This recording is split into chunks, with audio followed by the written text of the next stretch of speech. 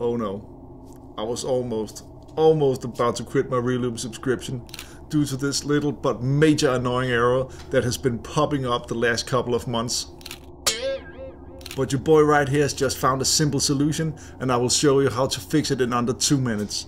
My name is Jacob Vingegaard, and this channel is all about screen design and everything that goes into it.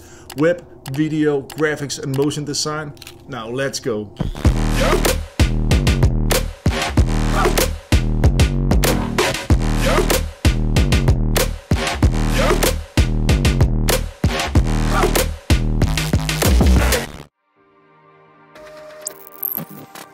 So I've just fired up a brand new client first project right here, and let's see how this annoying problem can appear and how to fix it. So let's go over to the Relume library, open up the library, and then we're just gonna copy a random hero section like this.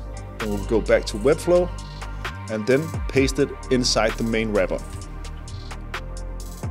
like this. And now we can see this annoying unknown variables arrow appears.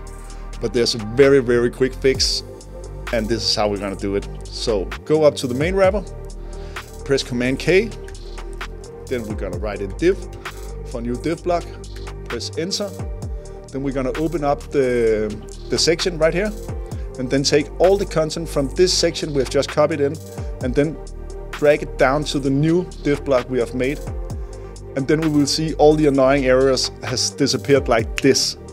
So we can just delete this one, then we can just go over to the style selector and then rename the div block to section underscore hero, for example. Press enter and then go into the settings and then just change the tag from div to section like this. And that's actually how easy it is to fix this annoying problem. So you're welcome.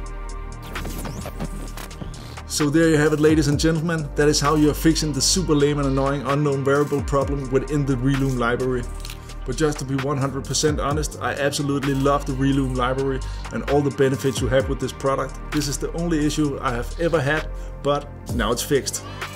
My name is Jacob Vingegaard, and if you like this kind of content, please consider to like and subscribe, and I'll see you again soon. Thanks for watching. Computer love.